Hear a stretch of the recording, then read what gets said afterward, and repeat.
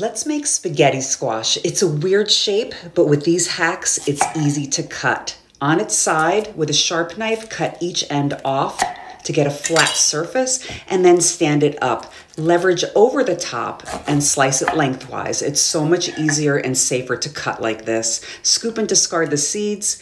Generously spray with good olive oil and sprinkle with sea salt. These are big, so be generous with the salt. Invert and poke with the tines of a fork for even cooking. Roast at 350 until the skin yields to the touch. Scrape the flesh into spaghetti-like strings. I'm topping mine with homemade pesto and grass-fed butter. The pesto recipe is below. This is high in fiber and good for gut microbiome. Follow along for more cooking tips.